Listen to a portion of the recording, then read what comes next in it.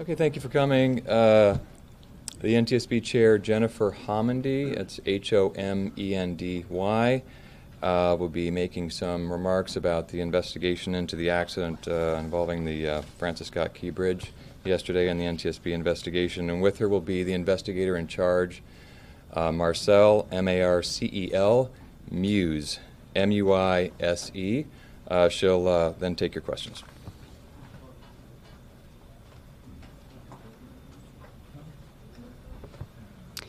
Thank you for joining us. Again, my name is Jennifer Homendy, and I'm the chair of the National Transportation Safety Board. With me today is one of our newest board members, Alvin Brown. Member Alvin Brown this is his training launch, and we have our investigator in charge, who we call the IIC, Marcel Muse. As I mentioned, we arrived on scene yesterday at about 6 a.m., but the team came in from across the country throughout the day. It was really a day to get our bearings. We set up our family assistance program and also began to develop our investigative plan and request documents that we need in order to conduct our investigation. Today is really the first full investigative day on scene. We were able to board the vessel. I boarded the vessel around noon along with our marine safety team and our highway safety team, and I can talk about that in just a bit.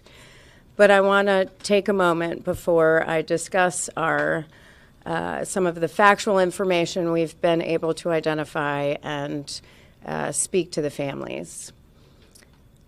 On behalf of the National Transportation Safety Board, I just want to extend our deepest condolences. You are in our thoughts and prayers as the days, months, years ahead go forward. Certainly, we are focused on you. Our entire mission is to save lives, and our aim is to prevent this from reoccurring, and we are so very sorry for all that you are going through. It's unimaginable, and truly we think about you throughout this investigation. So as I mentioned yesterday, for those who may not be familiar, the National Transportation Safety Board is an independent federal agency.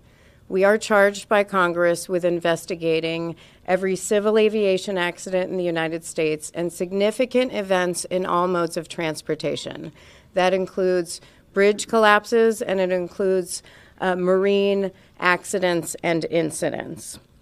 Our mission is to determine why something happened, how it happened, and to prevent it from reoccurring, again, to save lives.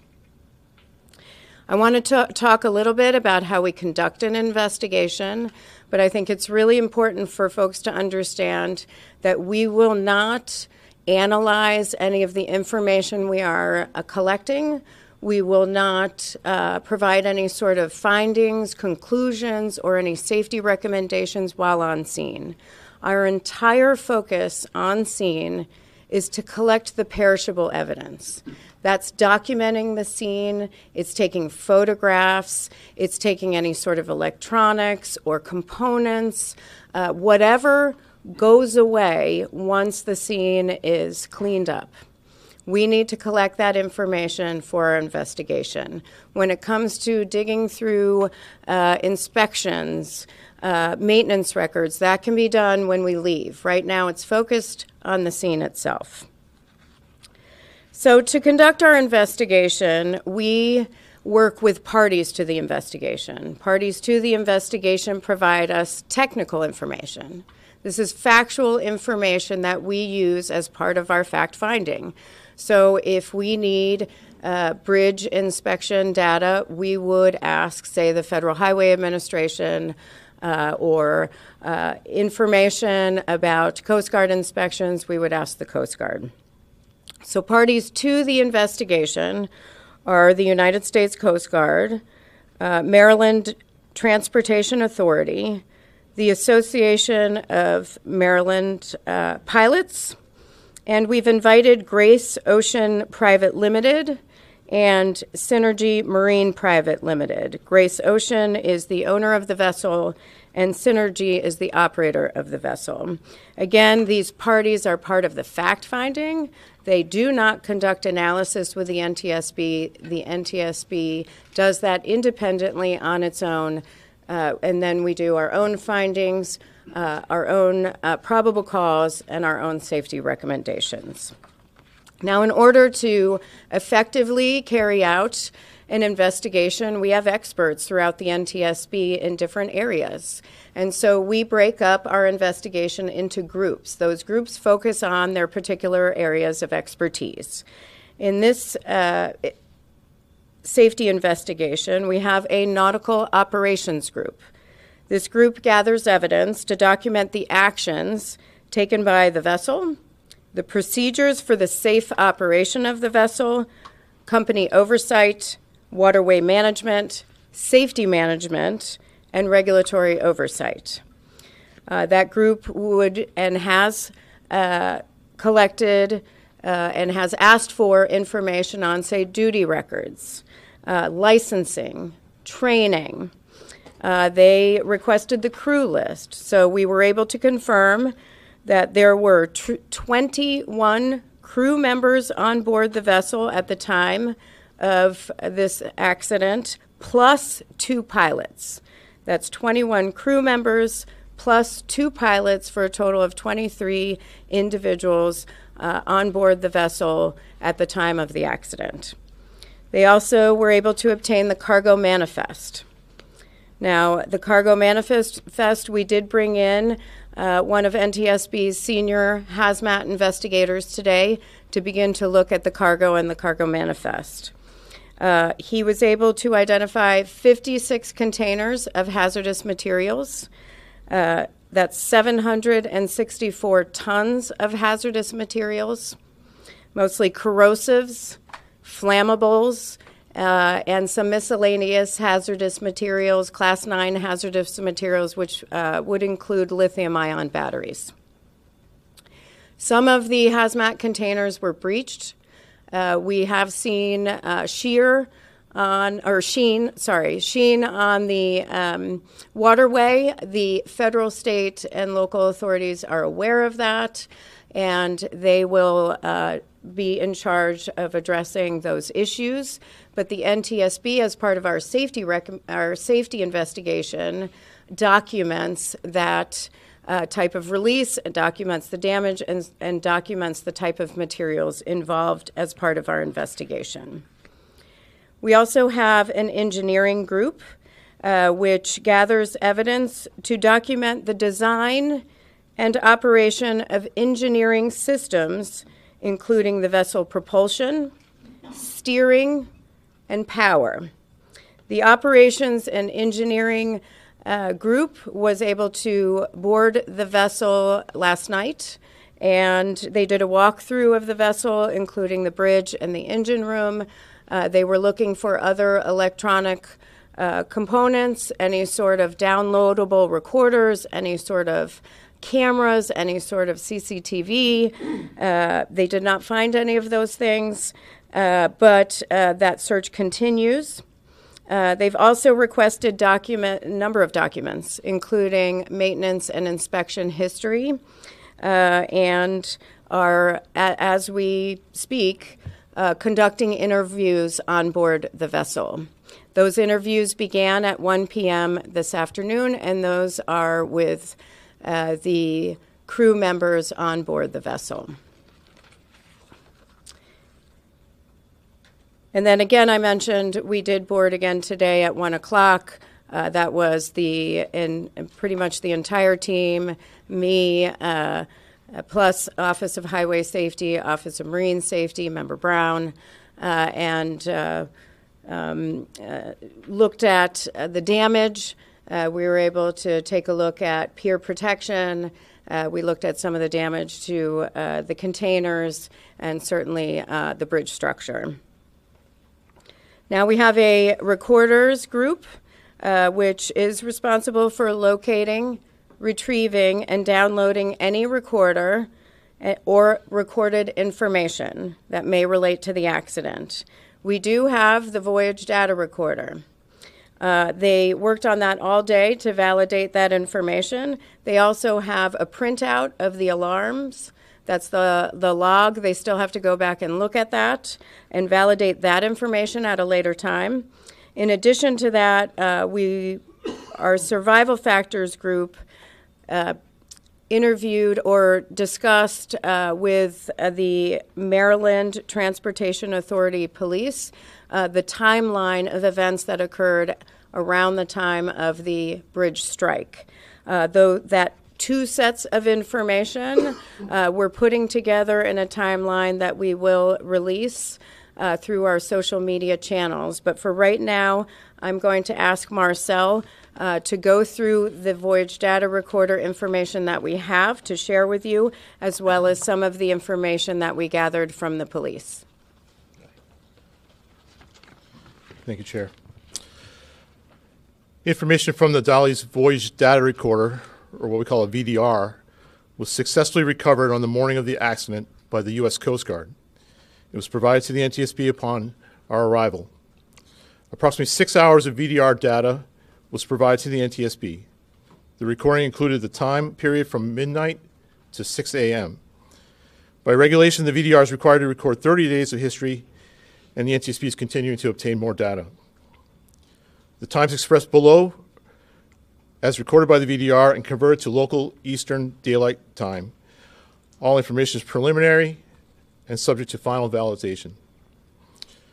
The VDR data is comprised of audio from the ship's bridge, as well as recordings from the ship's VHF or very high frequency radios. The quality of that audio varies widely because of the high levels of background noise and alarms. Additional analysis will be performed at the NTSB's lab to filter out the audio and improve its quality. Additionally, the VDR recorded limited sensor data. An example of that data recorded includes the ship's speed, engine RPM, ship's heading, and rudder angle, as well as some alarm information. NTSB engineers are working to identify and validate all of that data. The VDR recorded the ship's departure from Seagirt Marine Terminal at approximately 12:39. It recorded the ship's transit outbound in the Fort McHenry Channel and the striking of the Francis Scott Key Bridge. By 1:07, the ship had entered the channel, and by 1:24, the ship was underway on a true heading of approximately 141 in the Fort McHenry Channel at a speed of over ground of approximately 8 knots, or 9.2 miles per hour. At 01:24 and 59 seconds, numerous audible alarms were recorded on the ship's bridge audio. About the same time, VDR sensor data ceased recording. However, the VDR audio continued to record using the redundant power source. At around 01:26 and 2 seconds, the VDR resumed recording sensor data, and during this time there were steering commands and rudder orders recorded on the audio. At around 01:26 and 39 seconds, the ship's pilot made a general VHF radio call for tugs in the vicinity to assist. About this time, the Pilot Association dispatcher phoned the MDTA duty officer regarding the blackout. Around 01:27 and 4 seconds, the pilot ordered the Dali to drop the port anchor and ordered additional steering commands. Around 1:27 and 25 seconds, the pilot issued a radio call over the VHF radio, reporting that the Dali had lost all power and was approaching the bridge. Around this time, MDTA data shows the following also occurred. Their duty officer radioed 2 of their units that were already on scene due to construction on the bridge, 1 on each side of the bridge, and ordered them to close traffic on the bridge. All lanes were then shut down by MDTA. Around 01:29, the ship's speed over ground was recorded at just under 7 knots, or 8 miles per hour. From this moment until approximately 1:29 and 33 seconds, the VDR audio recorded sounds consistent with the collision of the bridge. Additionally, around this time, MDTA dash cameras show the bridge lights extinguishing. Additional analysis of the VDR audio and comparison with other time sources will be needed to determine the exact time of contact between the Dali and the bridge. At 1:29 and 39 seconds, the pilot reported the bridge down over the VHF radio to the Coast Guard. The NTSB will later convene a group of technical experts to review the entire VDR recording and develop a detailed transcript of the dialogue and the event alarms as recorded.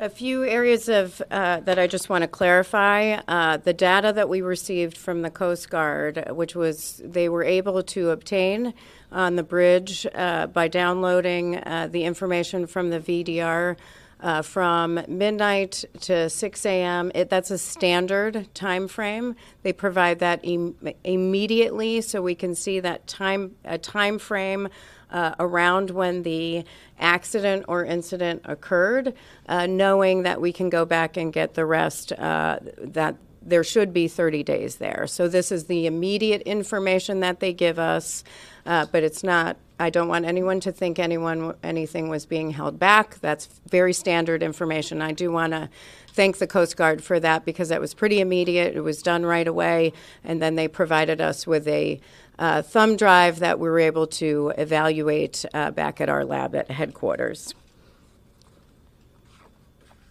And I'm sure you will have questions on that. I do want to also say I've seen a lot of comparison between the VDR and CVRs and FDRs or black boxes on commercial airliners.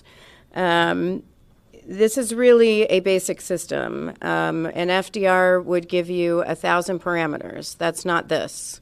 VDR is basic. It is a snapshot of the major systems on a vessel, and we have long wanted more recording, more parameters to be recorded on a VDR, so that's hopefully something that we can provide. And happy to answer more questions about that timeline. But before I do, I want to continue with what our team has done. Our survival factors group, their whole role is to examine the response. And so they were able to obtain dispatch logs from the Maryland Transportation Authority, the Baltimore County Fire Department, the Baltimore City Fire Department to begin to put together a timeline. And they will be conducting interviews tomorrow, including with a few people in the bridge area. Now, we also have from our Office of Highway Safety a bridge structures group. Many know that the bridge was built in 1976. It has 3 spans. The main span is 1,200 feet. The entire bridge is 9,090 feet in length. The average annual daily traffic on the bridge is 30,767 vehicles per day. 30,767 vehicles per day. The bridge is fracture critical. It's a fracture critical bridge. What that means is if a member fails, that would likely cause a portion of or the entire bridge to collapse. There's no redundancy. The preferred method for building bridges today is that there is redundancy built in, whether that's transmitting loads to another member or some sort of structural redundancy. This bridge did not have redundancy. There are 17,468 fracture critical bridges in the United States out of 615,000 bridges total, and that comes from the Federal Highway Administration. This bridge was in satisfactory condition. The last fracture fracture critical inspection was in May 2023. We have not been able to go through that inspection and all the documents, but that will occur after we leave the on-scene portion. But we've also requested all fracture critical, routine, and underwater inspections of the bridge over the last decade. Once we receive that, we will begin to go through all of those documents. We've also requested information on peer protection on all MDTA, that's Maryland Transportation Authority, owned bridges. They have 4 bridges where they would have information on peer protection, and we are looking at that. Our family assistance team continues to do their work and outreach to the families. They provide them with assistance immediately on scene, connect them with the resources that they need, but then we continue to work with the families throughout the course of the investigation, leading up to the board meeting and many times for many years thereafter, where many work to get our safety recommendations implemented to improve safety. So with that, again, when it comes to analysis of any of the inspection records or the records that we are requesting, that's going to take place later. Right now, we are focused on obtaining information, getting the perishable evidence, conducting the interviews. So I will take questions, but I will call on you, and one question at a time. Please provide your name and affiliation. Scott Thuman from ABC 7 News in Washington, D.C. Question about your work here and the efforts you have to make for the recovery that you're trying to get regarding information, things that are perishable, and all the challenges on top of that with the girders, the metal in the water, the difficulty of having a ship with hazardous materials. What can you compare this effort to in other scenarios you've dealt with in the past? I mean, it's a massive undertaking for an investigation. It's a it's a very tragic event. It's multimodal. There is a lot of information we need to collect, a lot that we need to analyze, many interviews, many different components to the investigation. But this is not new for the NTSB. We've conducted other investigations of bridge strikes, bridge collapses. We have an amazing team of individuals who are focused on very specific areas of expertise, and so I have no doubt that we will be able to pull this together in hopefully 12 to 24 months. With that said, we will not hesitate again to issue urgent safety recommendations before that time if we need to. Pete.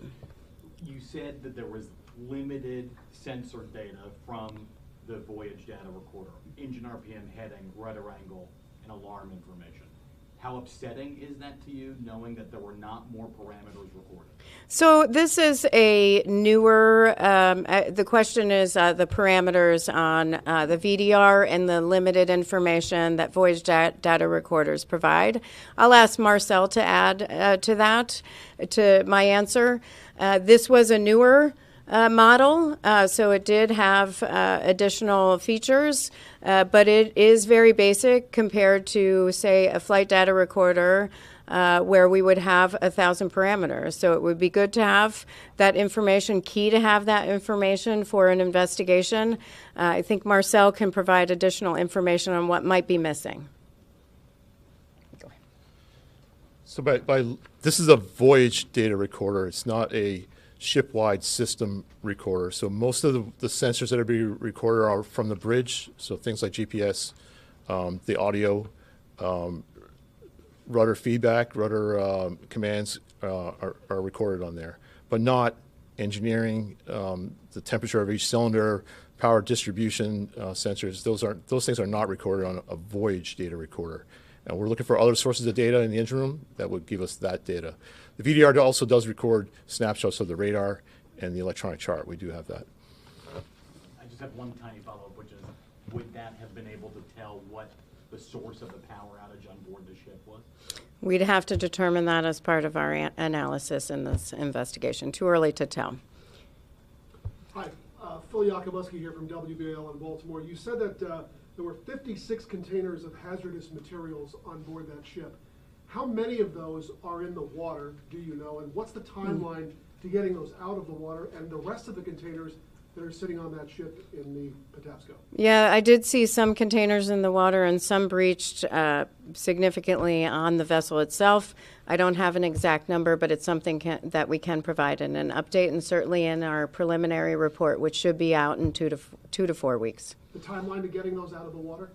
That is not something that the NTSB does as part of our safety investigation, but that is something that I would refer to the federal, state, and local authorities.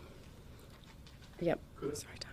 May I follow on that question, and particularly on OWTOP?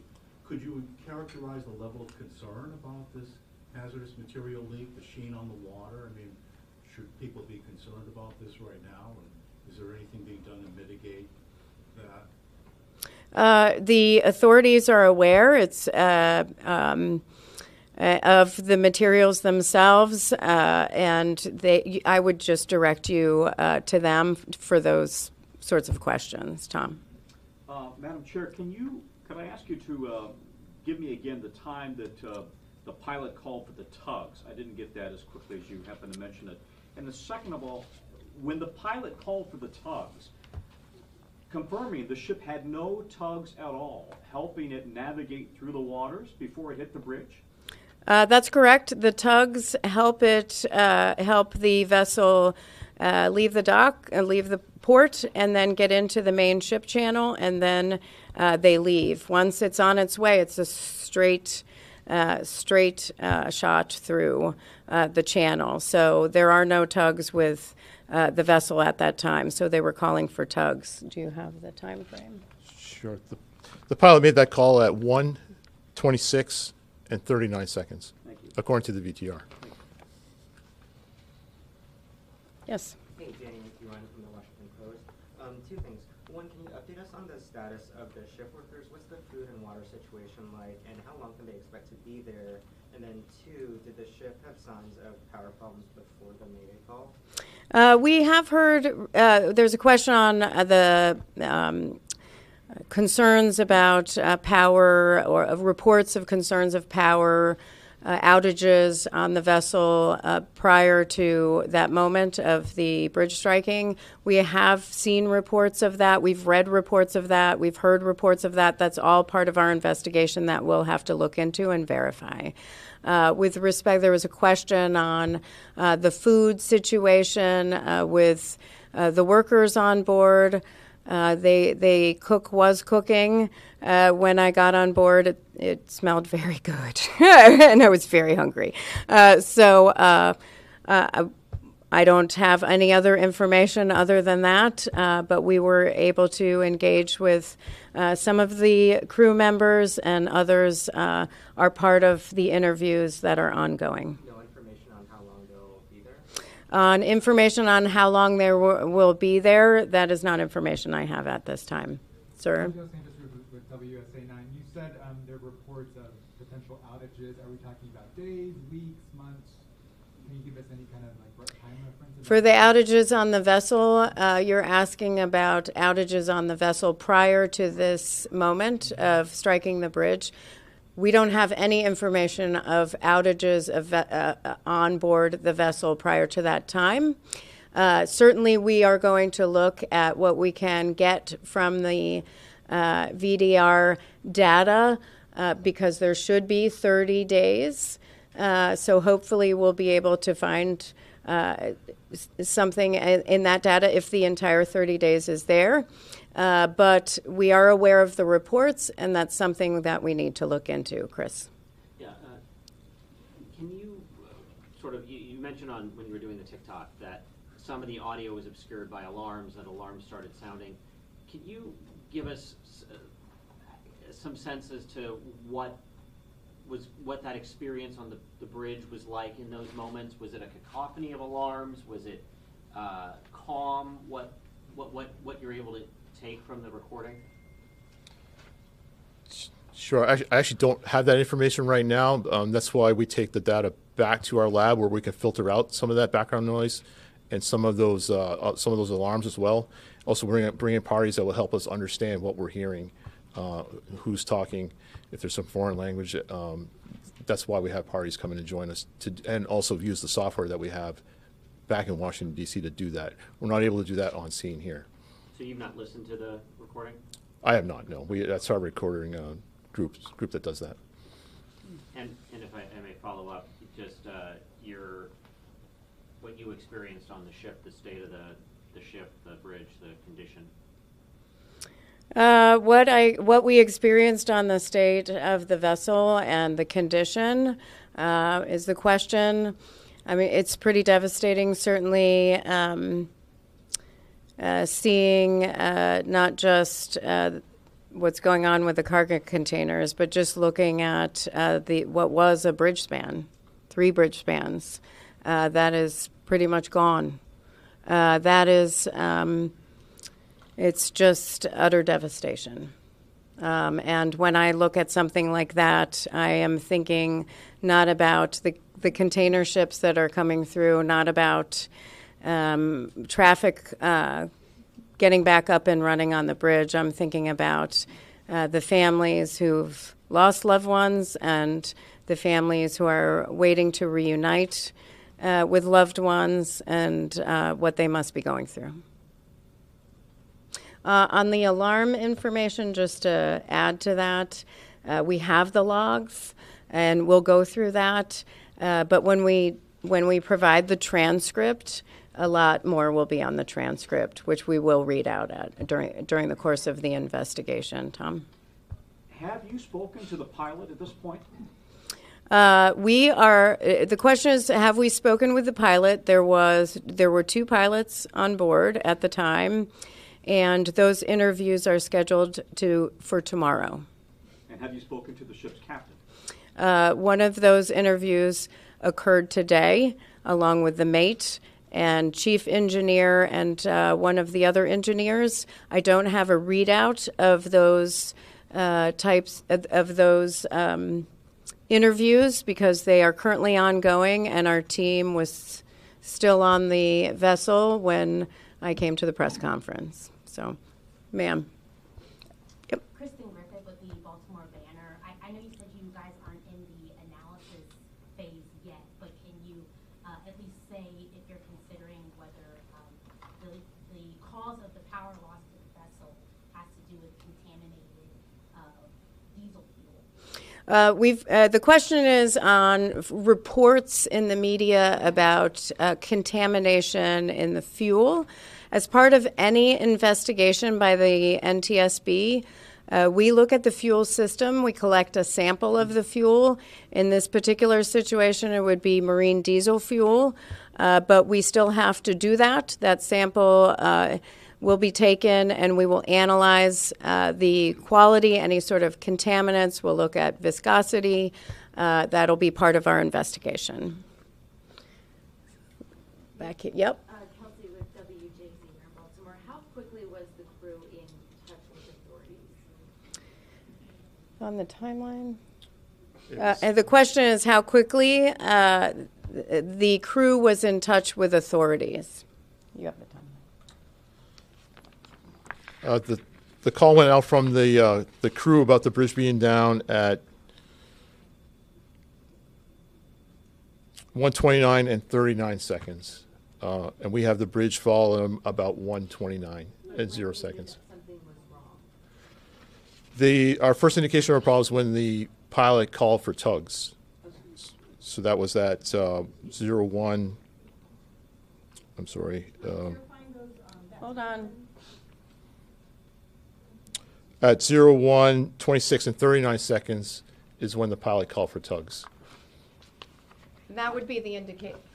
That's the indication of the first sign of needing help. How long was that after the VDR stopped recording? That was 1:26, I think, it's something. 1:24 and 59 seconds. Thank you. Was there any controllability left in the boat after after these alarms went off? And, I mean, was there any hope, I guess is kind of the question, that they could steer this ship back onto the lane? Was it out of control? Well, first of all, we've seen the recordings. We have data which is consistent with a power outage. However, we don't have information, factual information, that can confirm that power outage. So we aren't there yet. That's why we are looking for more information on the ship. Yep. You have a video that pretty much shows everything that happened in this crash. How helpful is the video that shows what happened? Yeah, so the video, the question is how helpful the video is that we've seen circulating of the bridge strike. Certainly it is helpful, but the NTSB has to focus on data that we are able to validate as part of our investigation. The public, the world, relies on us to be independent, thorough, fact-based, and it is meticulous work. But because we do that, we get to the right solutions as part of our investigation. We are very careful not to jump to conclusions, to speculate, and so it's helpful to have.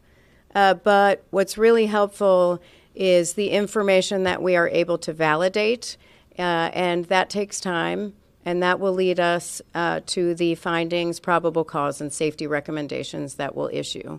Yes? Tyree Stewart, WBAL. Can you tell me exactly the kinds of hazardous material that were in the containers that were breached and how much spilled, approximately how much that's been spilled into the waterway? The question is the types of hazardous materials that were breached. The information I have right now of the containers of hazardous materials, the total of 56 containers, were those contents. On what was in the actual breached containers, we'll have to provide you more information on that. But in total, it was a number of corrosives, a number of flammable materials, and we have some miscellaneous. They fall under what is Class 9, which is miscellaneous hazardous materials, which is where the lithium-ion batteries would be. How big the spill is? How big that, approximately how much is in the waterway right now? The question is how much would be in the waterway, how big the spill would be.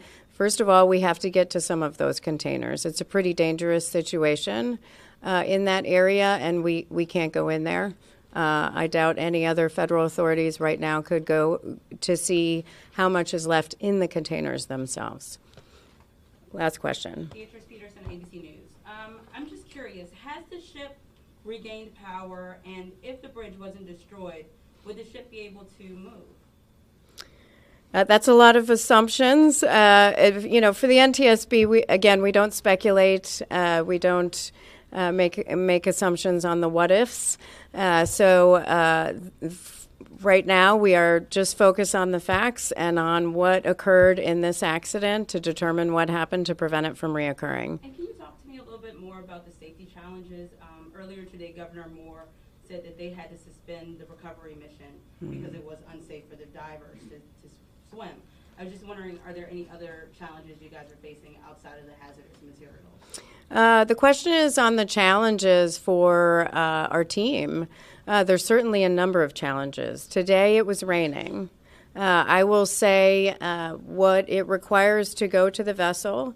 The MDTA police took us on a smaller vessel out to the container ship, and we are going up a Jacob's ladder outside of the vessel, all of us. Once we get up there is a lot to traverse. It's raining. It's slippery. Of course, we have the hazardous materials. We have containers that are open. We certainly have structural damage everywhere. So we have to make sure that we have our safety gear, that we are focused on holding both handrails at the same time, and being safe. In wet conditions, and it's cold. That can be very difficult, and so safety is a top priority. Certainly for us, it's a value for the NTSB, but it is very difficult. And I'll say, just being out there when the Baltimore City and Baltimore County Police today, who were doing a lot of the work on the recovery mission, I mean, it's cold. It's cold water. It's raining. And you have current and all sorts of waterway challenges. So it can be very dangerous. But listen, everybody is focused on the right thing, which is reuniting families with their loved ones. That has to be our main focus. Everything else in the investigation can wait. Certainly we are doing what we can do, but that is everyone's focus right now. Thank you so much. Does the ship have power right now? Right now, it cannot move. It has power. They're not sitting in the dark, right? Yeah, they're not sitting in the dark right now, but it cannot move right now. That's a question on whether the ship can move. No. Thank you. Thank you. Thank you.